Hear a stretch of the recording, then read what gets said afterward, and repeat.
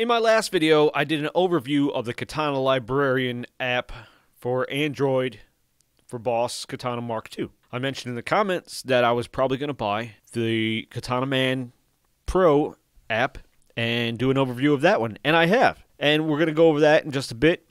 And I'm going to be totally honest with you, I almost jumped the gun on that one this morning because this isn't the first time I've tried recording this. This is actually the second time. And I got the app last night, started going through it, and I really didn't like it because I didn't know how to use it. And I started to make the video this morning going through it, and I tried something different with like the last firmware update because I thought maybe they hadn't really updated it. Because when I started, it was saying detected firmware 2.0. So I couldn't find some things, but I'll show them to you in a minute. Halfway through that video, I started to discover what I was doing wrong, and it's actually a pretty good app. So let's get connected to it here. We're going to go KatanaMan Pro, and here we are. It opens right up, and it's showing my amp channels already. So up top here, you can see your boost button, mod, effects, delay, so on and so forth. And in this particular 80s hair channel, all of them are on. Now, if you want to select a boost, you just tap it, and you can make your changes in there. Now, if you want to turn it off, you got to long press it, and it'll shut off. And on same way. So that's that. Now, these buttons down across the bottom here, these ones, brown, EQ, assign, and whatnot, they have different functions, but we'll get that in just a second. Let's go up top right here in the three little dots. Here's some of your system settings as far as the app goes, and we'll get into that system settings part in just a second here. For your options, you can keep screen on, you can screen rotate. If you turn screen rotate off, it will jump like that. I don't want it like that because that's not how I hold my tablet, so I'm going to turn it back on, and it's going to switch back over to this. It makes it a little easier for me to see, too. Also, up in those options, you keep screen on while you're using it, color list, change list, text size. You can, increase for old eyes like mine. And also, you can map key codes. I don't know about that. I'm not going to sit here and lie to you. So, and you can show preamp controls. We'll go over that in a little bit. The general tab, it has Bluetooth settings. You can change your Bluetooth settings. Select your home folder. Now you want to select your home folder where you download your patches to. So, select home folder. We're going to go to continue. Select existing. I've already got these. I have them on an SD card. So I've already got them loaded. So what you would do, you would select the folder. Let's say you selected the SD card, and I would go Katana right here, Katana Live Sets right in the middle there. That's the one I have. And then I hit select. And I've got a lot of live sets in here, so it would take a bit to load those. So I'm just going to go back. So back over to General. Select home folder, read amp channels. Read amp channels, it's just going to read your amp channels that you already have set in there. Import file. Import files. It's going to import files from your home folder. We'll get to that part in just a second too. Layout, you got two different layouts. You got your default, which is how it is right now, which is LEDs, and then you got classic, which is cool too. And then your system settings. This is where you have your line out options for your recording, live, or blend, just like in your system settings on your Boss Katana panel. And your different custom settings, on or off, mic 1 and mic 2. Go back up here, system settings, global EQ. This is where you can set your global EQ. You can also turn it on and off, but this isn't the only place you can turn it on and off. Turn it on and off, look at your different global EQs, change the parameters, the output, so on and so forth. Let's just go back to that one. We're going to leave it off. And then about, it tells you all about it. We're going to hit that back button. So that covers the menu up there. Now, like I said, your boost, here's all your boost options, your mod options. Over here is where you got your different selections over on your right. All your different options and your settings right there. Now down here where it says brown, that's your amps. So you click that one and it'll show your preamp. And then here, you can select all the different sneaky amps. Now, if you hit it again, you have your panel. That's your amp panel. It shows your basic panel of the patch you're working with. Hit it again, amp type. Now you can choose your regular amp types, and here's your cabinet resonance and your effects chain. Now, I haven't figured out if there is a way. I haven't found it, haven't figured it out how to do a custom effects chain. There might not be a way on this one. To change your amp, you just hit the amp you want, click the variation on if you need it. Too easy. Hit that again, solo. Here's your solo settings if you want to turn them on or off. Amp out, EQ on, EQ off, all that good stuff. Let's go back here. Sorry, is there anything else? And the preamp. Okay, these are your preamps.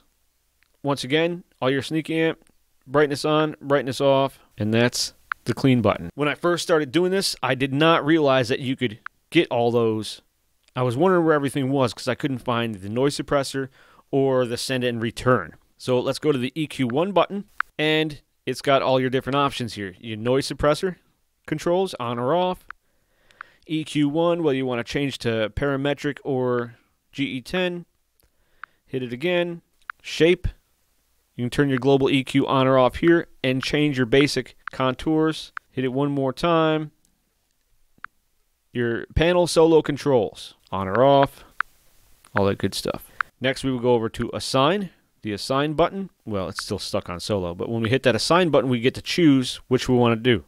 You got your send and return, post amp, post reverb, series parallel. Hit it again. EQ2. Hit it again. EQ1. Hit it one more time and assign, and here is where you can assign all your foot switches, expression pedals, so on and so forth. How many times do I got to say so on and so forth? I feel like I said that probably about 100 times in the last video too. And lastly, amp channel. Here's all your amp tones that are assigned to your amp right now. And you hit it again, and pedal effects controls. Hit it again. Your basic default effects, you can change those if you wanted to. And your patches. Here's all your patches. This is where your folder sends all your patches. And as you can see, I've got a ton of patches in there. And I don't believe, let's see, amp channel. Oh, go back over to patch. Let's, just for the sake of it, I'm going to grab a guitar.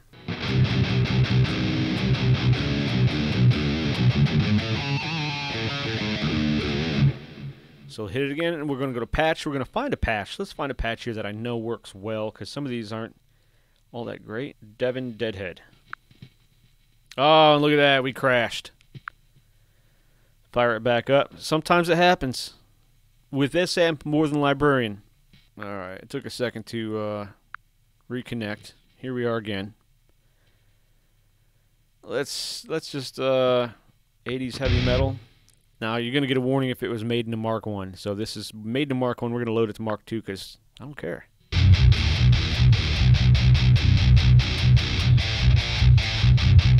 That's a pretty brutal 80s metal. See the Still the Night patches.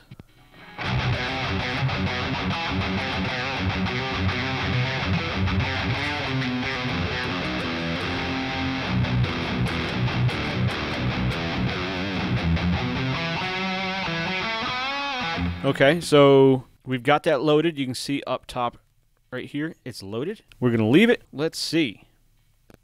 Let's go to the Tube Screamer. Let's just see if we can bump it up a little bit. Because we've made an edit to it, so how do we save it to the amp now? We go to patch, and we hit save. Okay, that saved it, but if we hit it, save it again, save TSL, does that do the same thing? It does the same thing. So how do we assign that to the amp? We don't go to assign, we go to amp channel. Can we just hold it? Oh, look at that. Okay, so that's how you assign it. That's something I just learned right now. So if we go back over to patch, let's go back. That was 80s hair. That was my patch. 80s hair. I don't think it's going to be in here. let's see, Guitarnivore Tones. Maybe it's in there. Nope, that's fine. Let's do this one. And we got it loaded.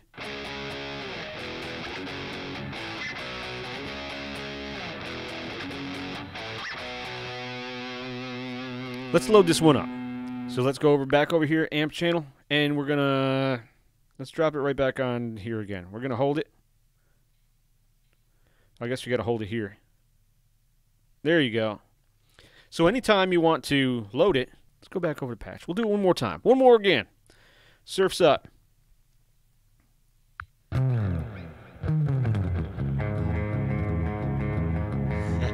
That sounds so funny in drop D, or in D. So go back over to amp, and let's put it on, I know I get this one saved. Let me see if I can do it with the mouse. I'm going to hold it. Oh, and there you go. Beautiful. So that's how you write it to it. I want to see if I can import a patch. General, import file. So I hit import file, and I downloaded a file. Let's get out of here for a second. See if it'll take me to guitarpatches.com. That's where I was. Okay. Let's get a corn patch going on here. We're going to hit Got to Life.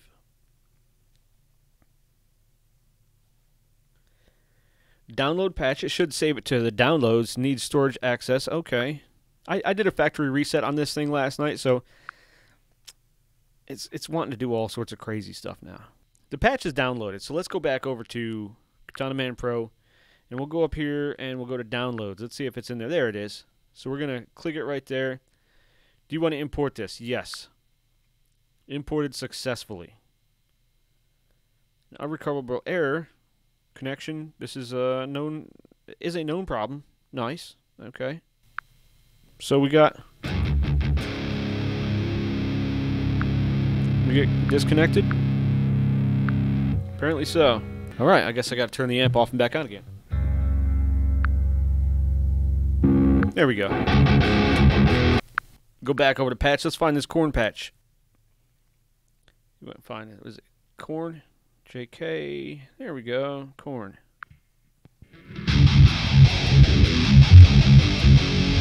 Doesn't sound like corn. Sounds like garbage. Nice. It crashed again.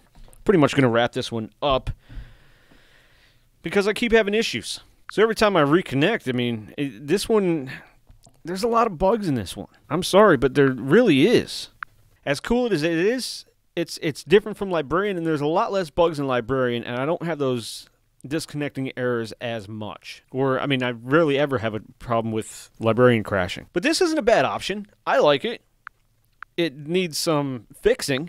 It's not as, I guess, stable as Librarian, and you can't move the effects chain around a bit unless I just don't know how to do it. But other than that, if I was to choose one, I would definitely choose the Librarian, but this is not a terrible option, and it might even work better on iPhone. I don't know. Well, that's going to wrap it up. I hope I've given you a better perspective of both apps, and maybe you can figure out if you want one and which one you want and you want to go with.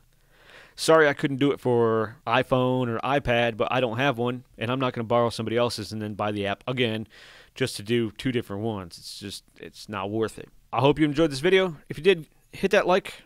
If you're not a subscriber, consider subscribing, and we'll see you next time.